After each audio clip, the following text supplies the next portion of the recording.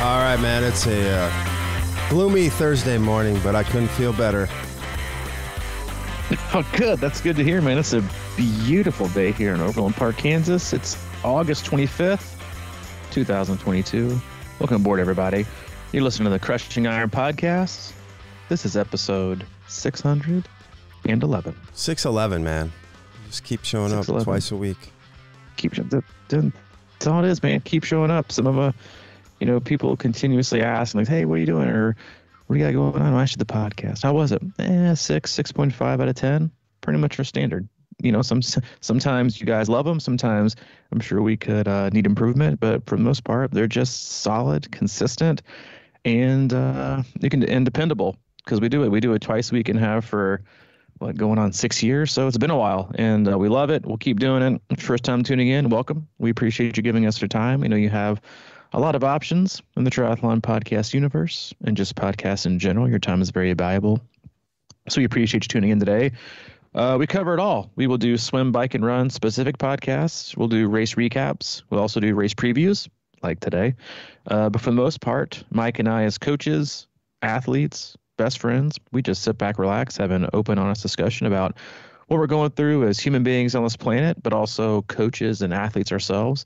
We'll also talk a lot about what our athletes are going through. Mike and I both work with a wide range of athletes all across the globe, from beginner level athletes looking to their very first 5K and sprint, all the way up through elite level amateurs trying to get back to Kona, and everyone in between. So we'll use the communications we have with them in Training Peaks, text messages, emails, phone calls, Zooms to drive the topic of the day and use their experiences to share with you, with the masses, and hopefully avoid some of the mistakes, but also learn a lot of the lessons that they learn along the way in their journey. We also go into our Facebook group and we utilize that. You can search that, Crushing Iron Group. Answer one simple question. We'll let you right in. It's been a swinging door lately. Had a lot of people coming in the last few weeks. I'm not sure what the cause is, but it's a good thing. We're always looking for and welcoming awesome new people to our community. More is always better when you can surround yourself with positive people that have lots of information and knowledge to provide, answer any of your questions. So it is. It's a great place. It's a safe place to ask questions and get great answers. Because we're all still trying to figure this sport out, and we will until the day we quit. It is a confusing sport, and one that you're always trying to pursue something better, get faster, go longer. It's just a lot. So the more you can, the more help you can get, the better. So we have that community, and sometimes we'll go in there and do a Q&A. That's it. We don't do sponsors. We don't do ads, but we do have an agenda, and that's to keep you happy and healthy in your endurance sports journey. Yeah, which is evidently what we've been, because that's almost 6 years of podcasts without a week of red. It's all green, baby. I have never thought of it that way, but you're exactly right. I mean, we've aimed low with only 2, but that's technically aiming very high, because I think most podcasts do like once a week or maybe every other week. But yeah, twice a week. I mean, listen, we might not be the greatest, the latest, or have the most spectacular people to interview, but we just show up, and you can at least depend on the fact that we'll be there, and you can always open up your little podcast queue and find a new episode of the Crushing Iron podcast. But yeah, 611's a lot. We're turning and burning, but we love it. And one of the races that kind of got us going in this whole journey is we've kind of chronicled over the last 600 plus, but also I think most recently, I talked a lot about Wisconsin. Ironman Wisconsin's coming up. The 70.3 is coming up.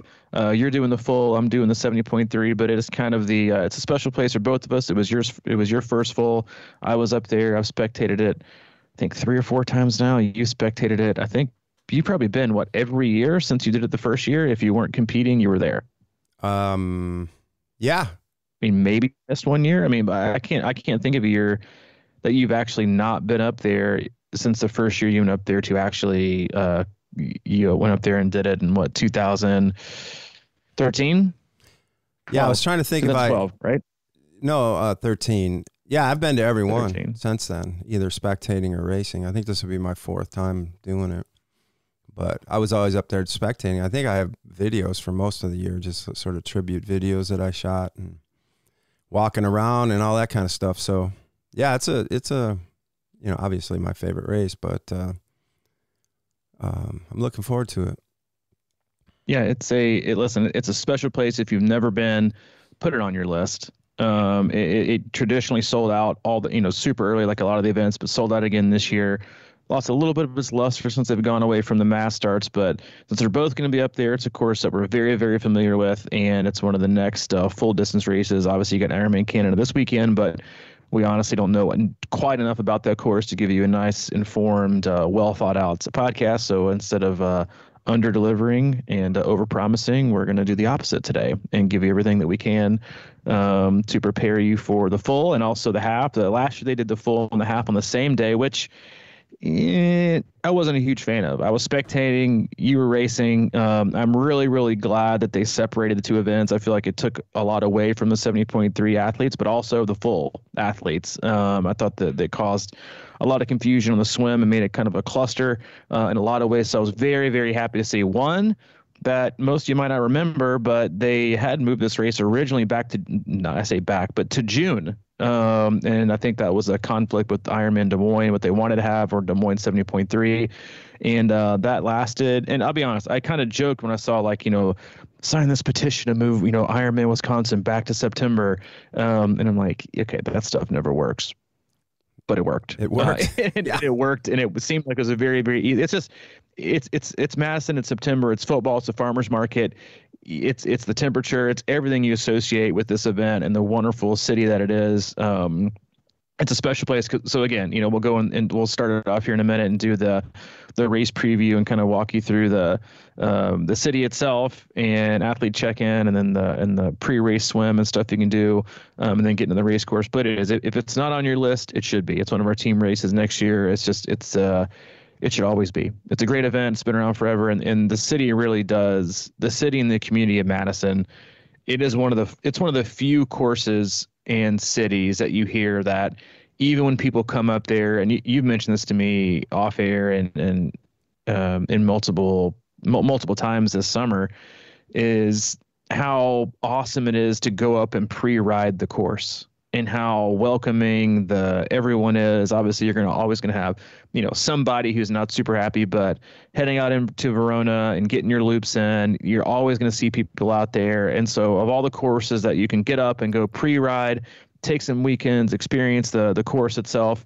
I would say it's probably one of, if not the best in North America for that. Yeah, they've worked really hard on that. I think they've had a whole neighborhood group that goes out and talks to neighbors and stuff like that, and gives them cookies and things like that. So, yeah, I think the community has embraced it. The roads are, they've picked roads that aren't super busy, and I think that definitely helps. But I'm sure some people get frustrated. I always thought that's kind of why they wanted to move it to June, was to get all those rides all summer out of the way. But as it turned out, yeah, I'm so glad they moved it back, because honestly, that was like ruining as far as I can see, one of the best races out there, because, it's just that I think the riding the course thing is a big part of that race. It's not the race, obviously, but you get out there, and I think a lot of people you can't really ride it much before June. So it would kind of take that whole thing away, and then you're going to ride it all summer and then not do the race till next June. That seems kind of weird. So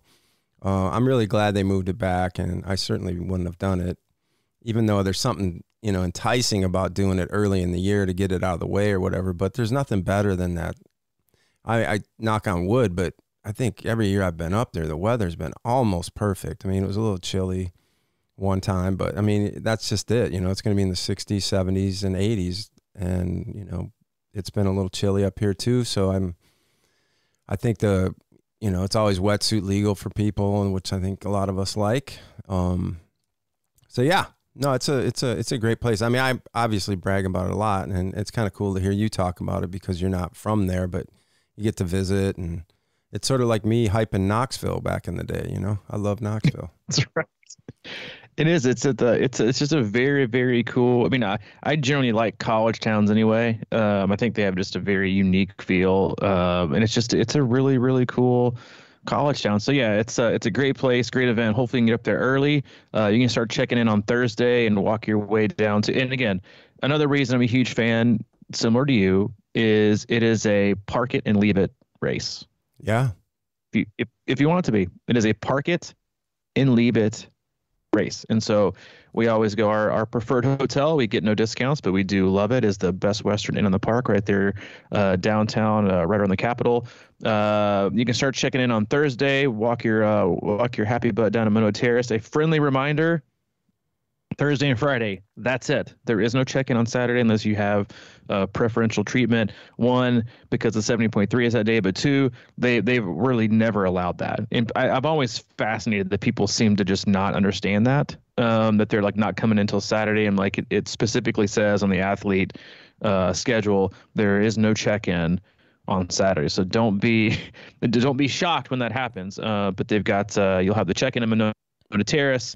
And then they'll do the athlete briefings in the ballrooms, which I know last year it was a little bit different. And then the year before it didn't happen, but I think they are back doing the transition area for the full, at least inside the ballrooms, if I'm not mistaken, which I think is it was, again, one of the cooler events to be a part of.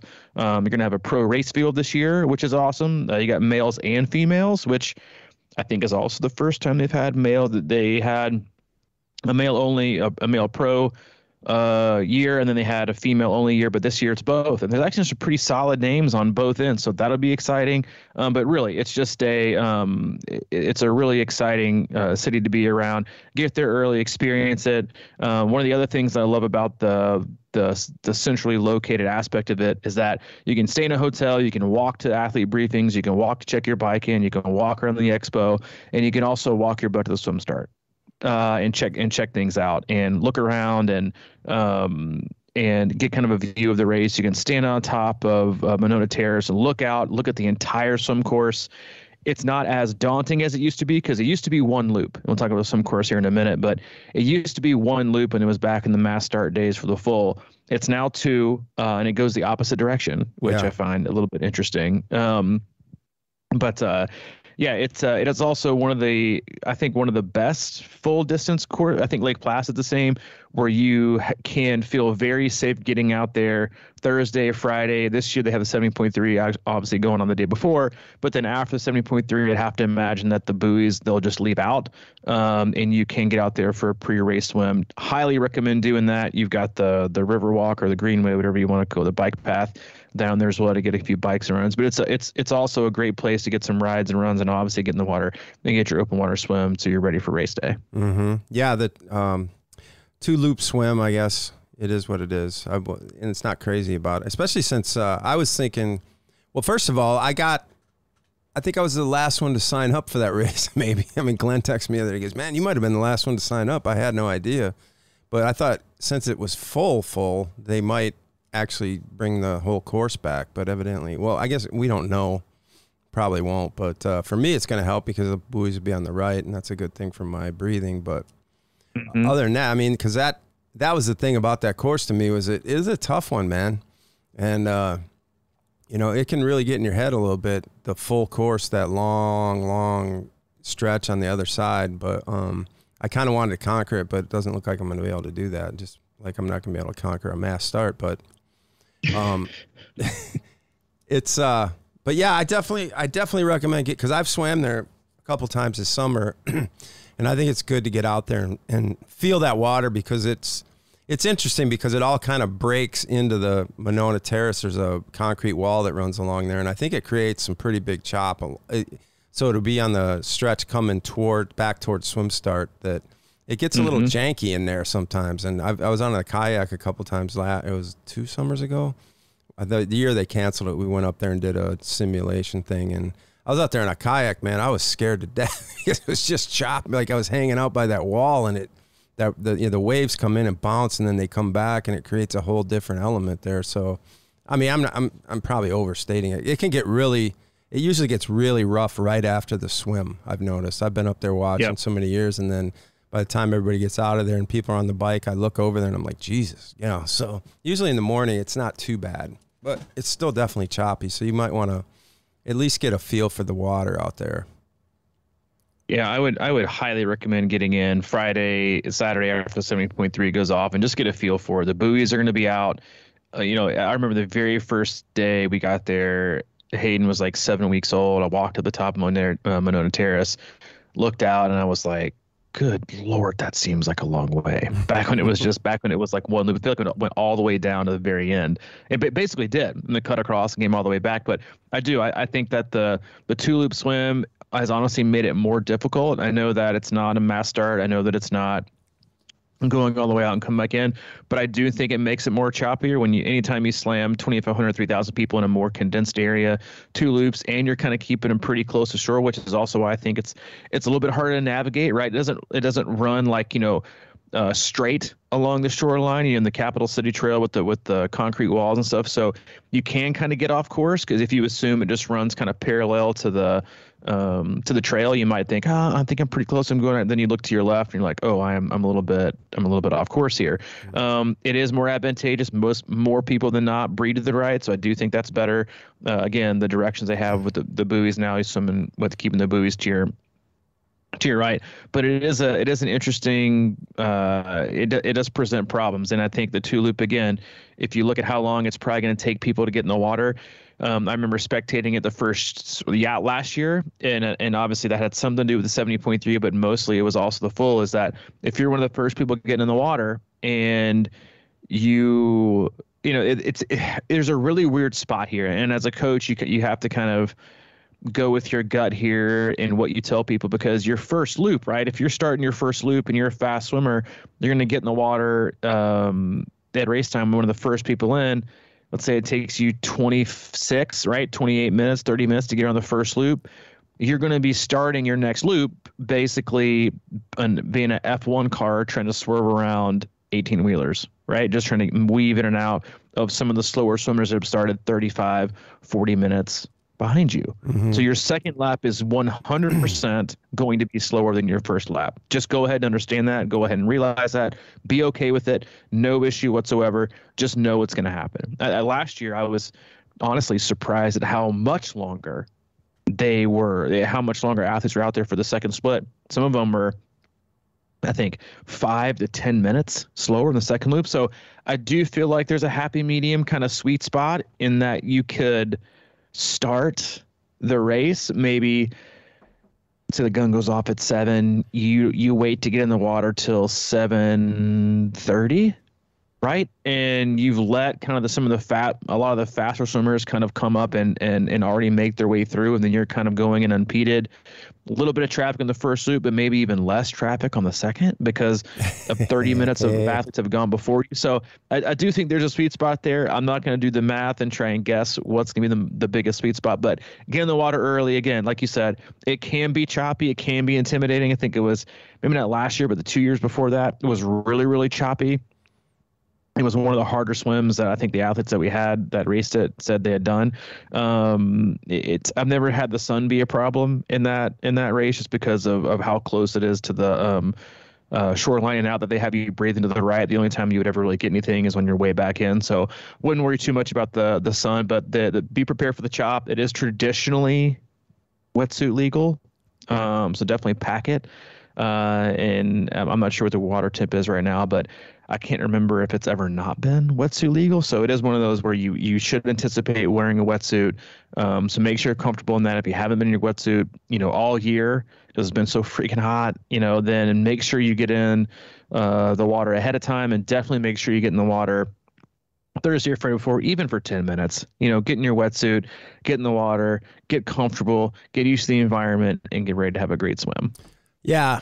I don't think it ever has not been wetsuit legal. And, but that sweet spot thing is interesting to me, because I was thinking about, is it like, cause I can't remember exactly how long it took. And I think with a sellout, you don't know, like, I don't know what that means anymore. Is that 2,700 or 25, or what are they doing? You have any idea? I'm not sure. I haven't looked at the participant list. I would say it's probably got to be somewhere around 2,500. Yeah. So you're talking 45 minutes to get everybody in, 35. I don't know. Yeah. So yeah, I was thinking about that too. It's interesting. You say like you could maybe wait a half hour. Because you look at last year, I know this is all kind of relative, but the splits from some of the people getting out to that first, because I think they have the timing arch or whatever way out at the furthest point. And I looked at the meter pace, and some people were like 1:15 pace out to that first one. And then the second lap, they were like 138 pace, so yeah, it went way down. Of course, you're further into the race too, but yeah, it's interesting to think about that sweet spot, because I was trying to think about, man, even if somebody like me, if you waited 15, 20 minutes or 7 minutes, I don't know what the, thing is.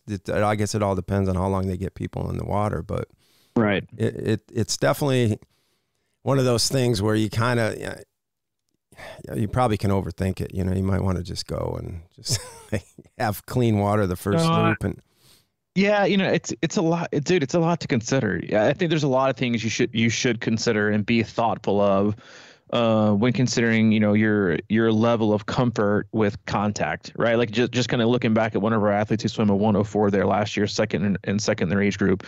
The first split was like 3.7. She was a 113, and then the 1.9 split was a 138, and then the last version of swim was a 222.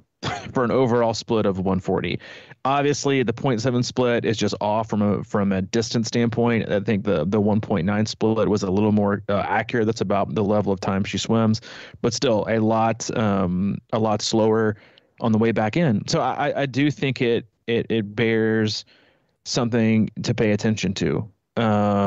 Is to understand and be like, hey, listen, do I wait? Because one of the reasons we always waited to be one of the last ones in Louisville was because, you got that slingshot, right? You got to, if you're a faster swimmer, it's not as congested, right? It's not a two loop. It was just a straight shot. You go out through the channel, you make a U-turn, you go straight back in, much less, of a kind of a navigationally challenging type swim, a lot less technical than this one. But you basically, let 2,000, 25, 3,000 people in front of you do their swim. You have little to no contact because of how wide it is, and again, it's just one. It's point to point, not two loops, and then you get that slingshot free draft, right? Come in, kind of bunny hopping, come in, come out, come in, come out.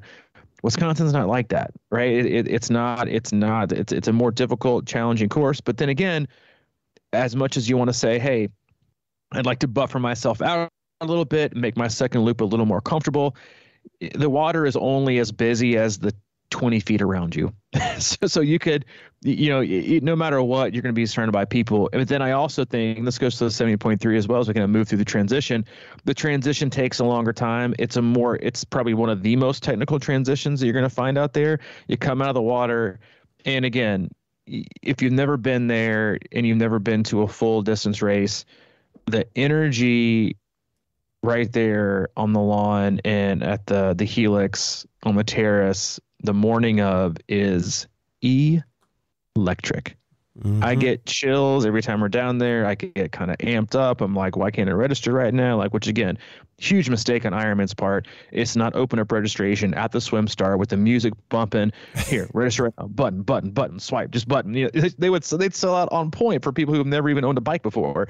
But you'll come out of the water. It's that good. You'll come out of the water. You'll run up the helix, which is, again, if you're looking to break some PRs in your transition, look elsewhere. This is not it. You can take your wetsuit off. They'll have wetsuit strippers. Sit on your ass, let your wetsuit get ripped off you, run up the helix into the ballroom. It is a long run up, and it's obviously straight uphill, but you will have people on both sides cheering you on, yelling like crazy, and it's awesome. But it does take a while. You'll go through into the ballrooms, you get changed, go out and get your bike, head on the course. The one thing I would say, and kind of going back to the swim and kind of where you place yourself, is I do think there's something to be said in getting out onto this course. One, because of how crowded the helix can become going down the hill. We all know that triathletes are not so famous for their impeccable bike handling and ability to use brakes, but also for the amount of time you stay on the Capital City Bike Trail starting off before you get on the roads. It is narrow. You can't go nearly as fast. It can be congested. So that's kind of the caveat I would give to trying to pace yourself maybe a little bit further back out on the swim, is how congested it can be at the beginning of that bike course. Yeah, and I've faced that congestion getting out of there right in the middle, like with everybody, and it's tough. But my thing with the swim is, like, sometimes, I get it. You got to be real. I think you're going to have to be real comfortable with your swim if you want to get out there and get out front. Because for me, I'm always worried about going out too hard anyway. And then when you get around faster swimmers and everything, you're probably just subconsciously trying to go a little, or going a little faster without realizing it. So it is. It's like I have that dilemma every time I get to a swim start in the morning. I'm like, man, I want to get out front, but I need a little bit more time maybe to just let this thing unfold. And that's when I feel more comfortable, is when I go when I'm ready. It usually comes down to that. It's like, well, at some point you got to go just get your ass in the water. But I try to start in at least the first third of it, I guess. And maybe that'll be the sweet spot and I'll be lucky. But yeah, that bike path thing too is you can't pass. I don't know how far it is, but they have a no passing zone for there's a few miles in there. And that's probably a good thing for most people, just to force you to, some people go, well, some people just pass you on the grass or something. It's ridiculous sometimes, but yeah, it's a good like get warm, get used to eat some stuff and get ready and fuel up. And then you can get out to that stick, man, which I think it's the same. I heard it was different last year, but I don't remember. I wasn't. Do I know? I heard the stick was a little bit changed last year, but I could be wrong. If it was different, it was like one of the unnoticeable changes, not like the three bitches or three sisters, whatever you want to call them. Yeah, I agree. I think while the bike path, listen, if you're doing this course, you're not here to shatter a PR anyway. Right, unless you've done this course over and over and over and over again, it's your repeatable course. It's a tough course. It's a tough day. The bike course, because of its hills, its rollers, how things are. What I think is 50 plus turns, not just for the full, but the 70.3 has, I think, 50 turns as well. They moved the 70.3. It's a different course this year. I've heard it's great, pretty good pavement, but some rough patches, but it's just a lot of turns. But I do think while the bike path to start can be aggravating or frustrating for most people, if you take it for what it is, it's good for you. Give you a chance to kind of get your breath, right? Catch your breath, get your legs loose. Don't be in a hurry. Get some fluid in you. Slow yourself down, right? You're not going to win your race on the bike path. You're just not. You're not going to win in the bike path, even though you will see the 25 to 55-year-old men flying by doing bunny hops over the grass on your left, and they're coming up on the right. It's always dudes in a freaking hurry, and then you end up seeing them walking in the back half of the run. Anyway, head on the bike path, and you come out, and I think it's what I love about the stick and what I love about the course in general is it doesn't just kind of get you right into the meat of the course immediately. You got the bike path.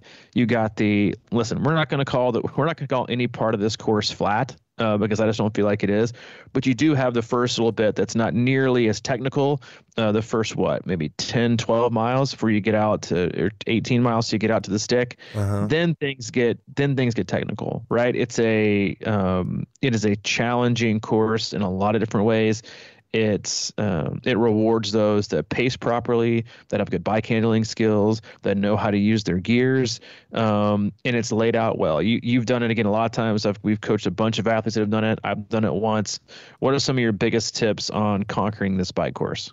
Well, I think one of the biggest tips that I have is it's interesting because the three bitches, the hills that get all the acclaim, are in the second part of the loop, and that's always kind of pegged as the hardest part. I think you can't underestimate the first half of that loop. It's for me, I think it's actually a little bit tougher, and I've been up there riding it several times since the last time I raced, and I think it's usually slower. The first 15 miles up to Mount Horeb, that long climb, and there's a bunch of hills before you get there. It's a little tricky because I think if you're watching your speed, you might be like, damn, I don't know, we got the hard part coming up, but I think a lot of it is because there's the really fast downhills on the second part of the loop too. So, I would say just be careful, as you're getting going, because you're going to think, all right, well, the hard part, the big hills are at the end, but there's a lot of hills before that, you got that, section that I think is the most beautiful section on that bike course with that. There's those three rollers where you go through the farm fields, and you can kind of see the whole length. It's probably a couple miles or so, And it's just so awesome, man. It's like, it's a roller coaster section. I can't remember the road right offhand. Is it? I'm not even going to say it, but like that's right after Mount Horeb. So that's not a tough or an easy part either. So you got that, and then you get through that, and then you get to Garfont Road or whatever. And that's like a super big bomber. And just, you can get some really good speed coming around that. And there's some turns in there, and just be careful. But like, I've done that hill this summer and gone down it, and you can coast. Like, I don't know if you remember where they turned us off for that Barlow that one year when they, like, you go down a big bomber when you go down that thing, and that thing will carry you, man. So if you control yourself and use that speed really well, there's some really nice downhills that you can make up for the slow climbing stuff. So that's, to me, is one of the biggest takeaways, though, I think, is that the first part of that loop, even though it's not, pegged as the hardest, I think it is a little slower, but I don't know. No, I totally agree. And looking back at some of the power fouls that athletes have done, you brought up a great point that I think people oftentimes miss when they think about attacking this course. Is they think, oh, the Three Sisters got each loop. But if you condense it, right, till you take the miles up until you do the very first one of what they call, the Three Sisters, you start at the mile where that one starts, and then you cap it at your end of your second loop. The second I'm doing, it's condensed to like a 60-plus-ish mile radius, where you're doing all those hills condensed in that period of time. And people really underestimate, you don't get to those hills fresh. It's not just those. Like, yes, they have the Three Sisters, the Three Bitches, whatever you want to call them. The whole fucking course is hilly. Okay, so like, it's not like you get pancake flat and you got these three, mountainous ranges you got to go over. It's the course, and we've referenced in time. It's your body shot course. It is always taking a body shot. It's not trying to knock you out in the first round. It's not trying to knock you out in the 12th. It's just going to keep giving you body shots. And if you're not trying to block them, by the 8th round or mile 80, you're going to get knocked out, right? Because again, it's one of those courses. We've always joked this when we do the go over the race profile and the bike courses. Like, people will look at the profile like, so let's see, I got it. Man, it's going to basically make it 90 miles, and it's all the way downhill after that. I got this. Right. And you're like, dude, no, like, you still got 2 solid hills. You got the slower bike path. You're heading back into town. The roads aren't always the most awesome. And more times than not, you got a headwind. and there's nothing more. We did like I think a poll on Instagram a few weeks ago that was like, would you rather have hills on the bike or a headwind? Everyone said hills on the bike. Well, in Wisconsin, you might have both, right? Yeah. So that's just like one of those things where you have to, and hopefully you've trained to where your body and your legs, we do a lot of big gear work, a lot of surge work, because do you want to, hammer up and do zone 4 and zone 5 up these hills? No, you're going to keep a zone 2, zone 3 spin up. But what you want your legs to be able to do is you want your legs to be able to absorb all those body shots. And we're not taking chips out of it. They're just kind of like fending them off. They're ricocheting, right? You want these hills to ricochet off your legs. You don't want to put dents in them, right? And that goes back to, how people train. And so it's a course where patience and perseverance rule the day, because you may try to, and I also think, it's funny because you watch from a mental and psychological standpoint, the first 20 miles, I wouldn't call them super fast, but they're fairly quick compared to the rest of the course. You can kind of slowly watch your pace kind of undulate, within, 0.3 to 0.5 miles an hour average through the first 80 to 90. And then it's funny because people always expect them to be able to pick up the pace and see their miles per hour gain the last, 10 to 20. But what you don't figure out is that you're more fatigued, right? You've been on the course for 95 miles of an average overall time and speed. You've got less than 20 left. So no matter how fast you think you're going to go, you might gain like 0.1 miles an hour, but you're also going into a headwind. You also still have hills. You also are fatigued. You also still have to run a full marathon, and you still got the bike path. So, it's like if there was ever a course to take miles per hour off your Garmin, off your watch, make it that one. Just go execute an effort. I would also highly recommend. It is one of, if not the only courses I've ever pre-ridden in terms of gotten in a car and rode it. You and I did it, which honestly I was like, this doesn't feel as fun as I signed up for. But it is one of those, because of how technical it is. You want to know where you can keep the speed, where you need to be ready for a technical turn. Because yes, while there are some really solid cruising downhills where you can make some time off and really rest your legs, because the speed you'd get by pushing on the pedals basically will be negated by, just being able to rest them. And it's not worth the ROI. Some of them you can get some speed on, some of them skirt. You gotta be ready to take a right, ready to take a left, and then not just take a right, but brake right, back up the hill again. And it's just, you're always, it's like boxing and chess, right? You're taking body shots, and then you have to be shifting and playing this piece, not for the next piece or the next move, but for the next move, and for this move, and this move. So you can't just think about the moment you're in, on flat courses or barely rolling courses. You're just in your moment, keeping it, being steady. You don't have to think too much. You can just kind of go off to la la land, hold your power, hold your cadence. Everything's the same. You might not gear for 10 miles. This course, I mean, you might get carpal tunnel just from how many times you have to change gears. I mean, that's how many times you change gears in the spike course. So be prepared for it, embrace it, and don't expect, to do anything earth shattering, but be prepared to be, persistent, patient, and then get ready to have a fantastic run. Yeah. That's an interesting part about the gearing, because usually at the end of the second loop, when I'm shifting, my wrists are just kind of fried, from the, yeah. And I'm like, oh, this is brutal. I don't have electronic shifting, so I'm just usually up there kind of going, oh man, I'm leaning out, trying to crank it back or whatever. And one thing I want to say about the three bitches that I've done it a lot, and it never really occurred to me, but the first one is the long. There's three. One's long, one's kind of short and punchy, and then the third one is about medium. But the first one is a really kind of a longer climb, and it takes a while, obviously a lot of patience to get up there. But the second one is almost right after it. So once you get to the top of that first, is it Stagecoach? I think so. Yeah. You get to the top of Stagecoach, and then you kind of think, all right, but then you're right into I guess it's Old Sauk Pass, or right before Timber Lane. That one comes next, and it's short, but it's a little steeper. So I would highly recommend, once you get up that first one, to kind of get your bearings and get everything ready. And then the minute you turn the right corner, you're going to be back into the second one. Then you're on Timber Lane, and you got kind of a break. Although that road has one of those, it has a nice pavement, but it's got those clunker, ta-tum, ta-tum, that kind of thing. I noticed that last time we were up there. It's like, man, this is really jarring.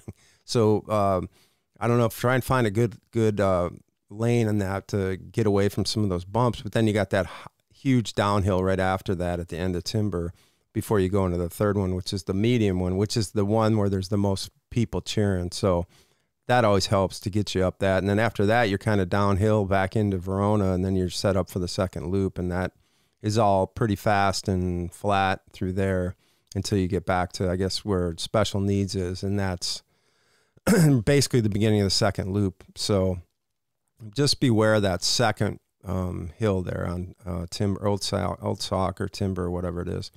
And take a little break after that first climb, man. Regroup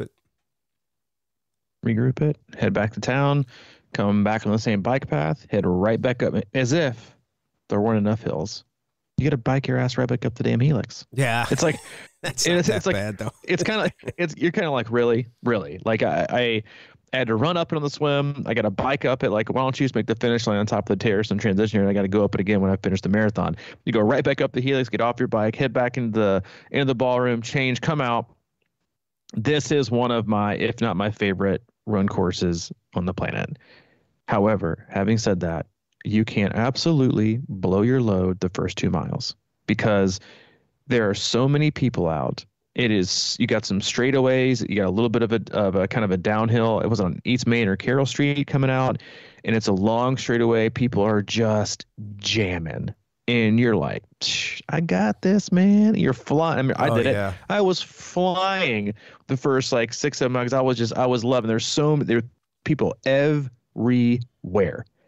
It's flat out, straight up concrete. Okay. It starts again. It's not a super hilly course, but after you've done that bike course, your legs, they got a little bit, they're a little bit jelly, right? They're a little bit softer.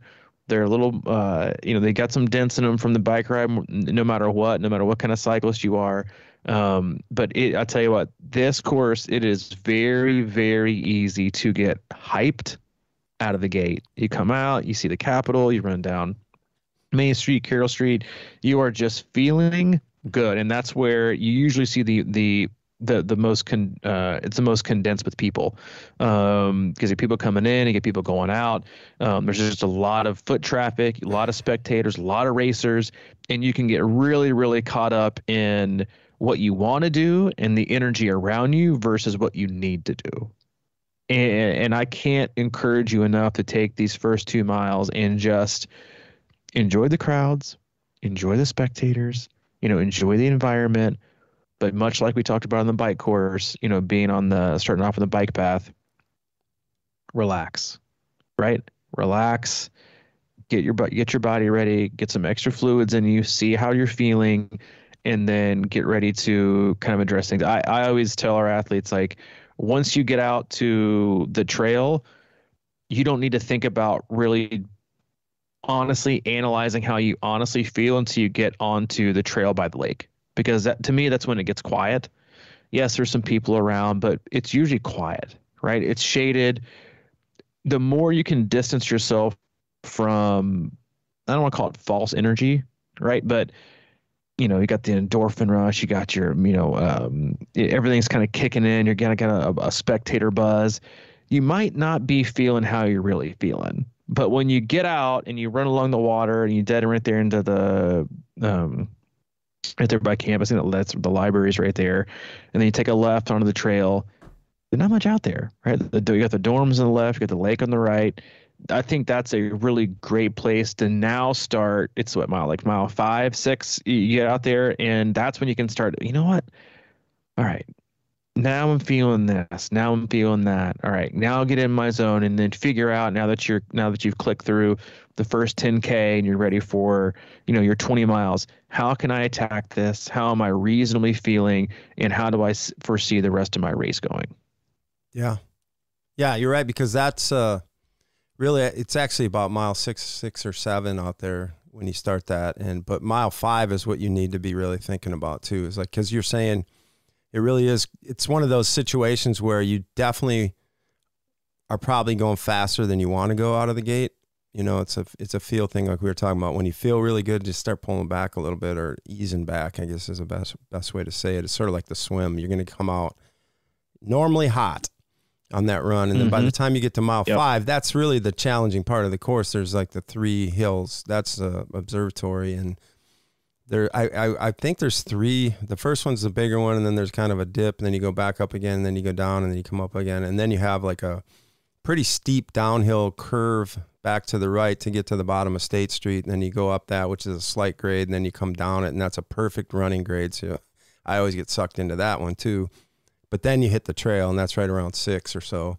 But I agree with you 100%, man. You just be, ready at mile 5 to kind of have your shit together for some climbing, because that's really the main section of hills on that course, is probably a half mile or so, or a little more maybe, of hills. And then after that, it's pretty chill for the most part. I mean, other than coming out of Camp Randall, there's a little pincher, and there's another hill going back right around Camp Randall. But for the most part, it's pretty flat after, before and after that hill section. So that's a good idea. Just, ease your way through that hill section for the first time, get back over the running path. And again, ignore the college kids running past you at like mock speed, and you're like, shit, these guys are crushing it's the me. Worst. It's the worst. It is. The first year I did it, I had no idea what was going on. I was feeling pretty good out there cruising. Obviously still running a little bit too hot. Here comes these like 3 chicks running behind me, decked out in Lululemon, listening to, Alicia Keys, flying by me. Yeah. Like they were, like I was standing still. And I'm like, what? Oh, just, college kids who, they're just joggers.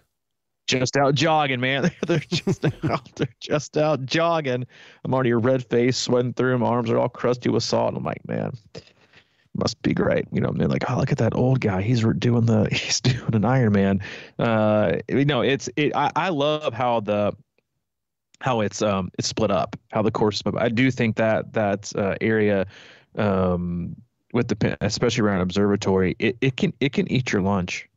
And you see, that's where in my experience doing it and my experience spectating, that's where you see the majority of people taking walk breaks, is on that backside. It's lonely place.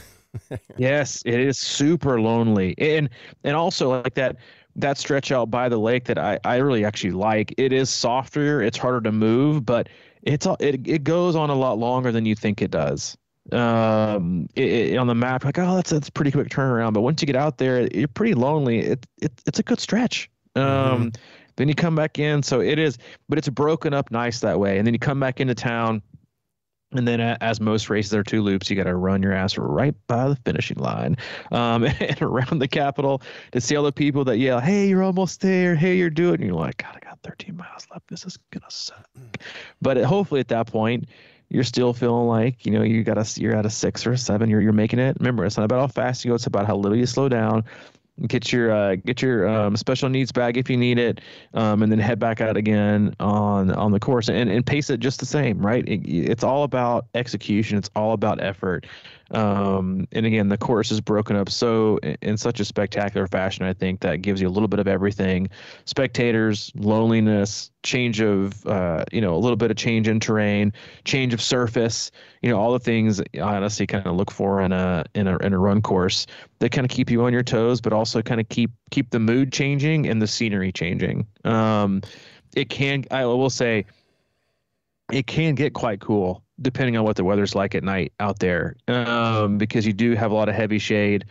But if it's going to be cool and you're going to be out there for a little bit later on in the day, it can get quite cold. Last year, I think it really snuck up on people as the day got later. It got a lot colder than I think people anticipated. You saw people in like the astronaut, plastic silver blankets, on the run course.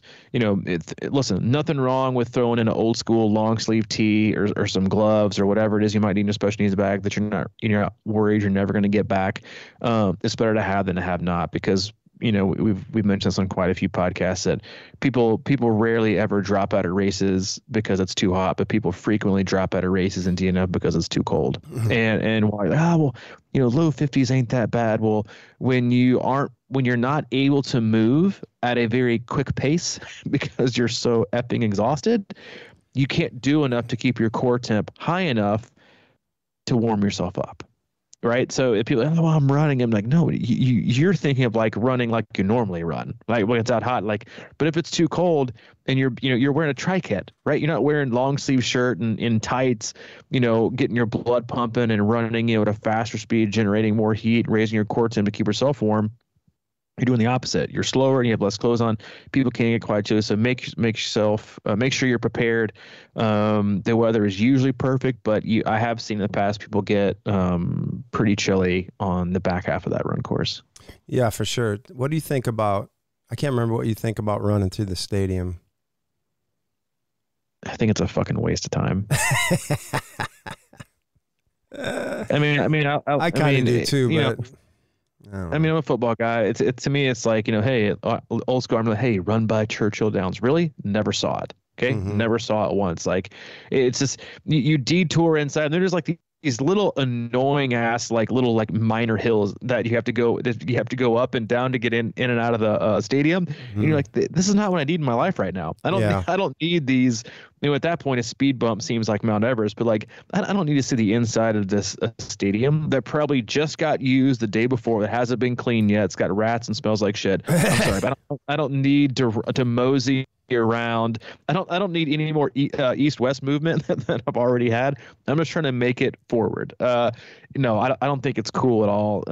But then again, if it was going through Neyland Stadium in Tennessee, I probably think it was cool. Yeah. So I think it's a momentum killer, to be honest with you, because it's just not. I get it. It makes sense. It's in Madison. You run by the course, or you run by the field in the stadium. I get the idea. I get the sentiment, but I do think it's a massive momentum killer, from the long stretch you had right before it and the pretty decent long stretch you have after it. Mm. Yeah, I agree. I mean, I like it too. I wish they would do something more with it, like pump in highlights from years gone by. Seriously, like pump up the jams, man. Like jump around, just do something that really kind of fits the stadium, and like highlights from big plays in history, or I don't know, just something like that. But I think one year I did it, and I know, like, I think the football team is up there and they have like a study area up in the boxes or something. And some of the guys were tweeting about it. I thought that was kind of cool that they're, so the football team's up there supporting you, but you can't hear them because they're behind glass. Yeah, they sure are selling and studying. And then you come back through and come back down to, again, one of my favorite finishing lines, back around the Capitol. And down to the finish line. It's a great place, especially at night. It's just spectacular. The whole Capitol's lit up. It's a special place. It's a special course. So get out there and enjoy yourself. Execute. Don't get so caught up in the small things. A couple tips for spectators, since I spectated a ton, coached it a lot. Food's hard to come by, unfortunately. Food is a little bit hard to come by later in the day. So if you need food, order it early or pack some from the hotel, but find a good spot on the course. Make sure you got enough food. Again, make sure you got enough clothes too, because it can get hot, then it can get cold again. Plenty of great choices, plenty of great opportunities to spectate. Make sure you get down there for the swim start. I'm not a guy that goes out on the bike course ever, and nor will I ever do it. But sit back, relax, and feel yourself. Get a good breakfast or a brunch in. Everyone's out there on the course and get ready for them to come back, especially with the pro field. You'll see them coming and flying through. It should be a jam-packed day. And as always, weather's pretty much spot on in Madison. So prepare. I'll be interested to see what the spectatorship is like the day before as someone participating in the 70.3. What it's going to be like. Obviously the run course, you're not sharing the course again like you did last year with the full. You're doing a totally different bike course. I think very similar to the one they did in 19, and then you're doing the lake loop, which from what I understand from the athletes that we have that live there is a beautiful loop, challenging loop, but a beautiful loop. It's a 13.1 around the lake. So I'm a huge water guy. So, hey, I figure utilize it. And honestly, again, just more to be said to a city who's allowing 2 races on back-to-back days to happen, right? Versus a lot of other cities that just bitch and moan about the event still happening in their city, even though it brings millions and millions and millions and millions of dollars in revenue to especially the hospitality industry. So, it's going to be a great weekend. We look forward to seeing everyone there, and we hope you have found this race preview podcast beneficial. Mm-hmm. Yeah, I've run that lake loop. And it is not, most of it actually, I know you love lakes, but most of it probably won't be on the lake. A lot of it's back through a neighborhood, which is really cool. Yeah, that's what I was reading. Yeah. I think it goes clockwise. If somebody was telling me it goes clockwise, which is the opposite way that I ran. But I think the hills are going to be back in the neighborhood, and I don't think they're anything massive or anything like that, but it's really cool back there. I mean, there's some awesome houses. I feel like it's counterclockwise. I feel like it the last time I looked at the course map, I think it actually goes out towards towards the swim start. As it goes again. Past the bike shop first and they go that way, I think. Well, the good thing about that loop is it is always like packed. So those people back in there, they might come out and support that. I doubt the bike course, because nobody really knows where it is. I don't know how much support will be out that way, and it goes out towards Stoughton, which is south. Bike course. But yeah, I wouldn't anticipate that. But I think the neighborhood back there will probably have a lot of people gathering and get behind the whole thing. Well, that'll be nice. I look forward to do a little race recap of that. No, you're right. It does go counterclockwise. Yep, it comes out and goes left. Oh. Yep, goes counterclockwise. Counterclockwise. Oh, okay. Yep. So you have a nice. So you head out towards a swim start. Yep. Okay. Interesting. Yeah, well, I'll let everybody know how it is after head out towards Atwood Avenue to start in that park. But yeah, it looks like it's mostly up in like, suburbia. But from everything I've read, it's a pretty awesome loop. So I'm looking forward to that. I'll give a nice little recap of that the week after. But that's it. Again, if you're up there, say hi to us. I'll be racing 70.3. Mike's doing the full. I'll be out there spectating. The next day after my 7.3, granted I can walk around and I'm not just totally destroyed, but come say hi to us. We'll be around Thursday and Friday for sure. If you see us, definitely stop us, say hello, get your selfie with Mike. And we look forward to an awesome weekend there. As always, just go to our website, c26triathlon.com. It's our one-stop shop for all things coaching, camps, and community. Looking for coaching or just general help with your off season or next year, hit us up. Look at the coaching tab, find the coach that's right for you. Reach out to us. And then if you need anything from Mike, you can get a hold of him. He is available at CrushingIron@gmail.com. If you need anything from me specifically, I'm at c26coach@gmail.com. So I can't expect you out there at one of the big hills, huh? Supporting me, slapping me on the back as I ride up. On the bike course? The bike, yeah. No, no chance. No. I'll be not a chance, dude. This is like your 19th rodeo. I'm not gonna be out there. Hell no, man. I'll be in my hotel room in my boots, trying to get my legs under me so I can be out there cheering you on when you come in off the bike. No, listen, I know my strengths, and that's not one of them. Yeah, no, I'm with you, man. All right, well, I guess that's it. Let us know if you have any questions. We'll see you guys in Madison. All right, buddy. I'll see you. See you.